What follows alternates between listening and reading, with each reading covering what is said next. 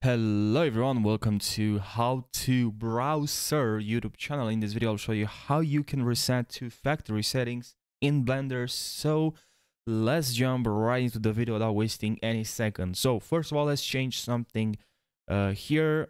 Let's mess up a bit, Blender.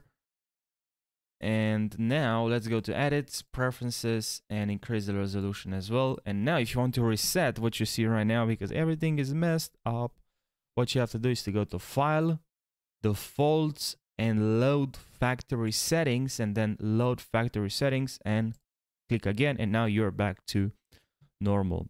So if this video helped you out, don't forget to subscribe for daily tutorials. And if you have any questions, if there's anything that you don't know, if there's something that you don't know how to do in this in Blender, please let me know in the comment section, and I'll create a tutorial for you. Thank you for watching, and I'll see you in the next tutorial. Take care.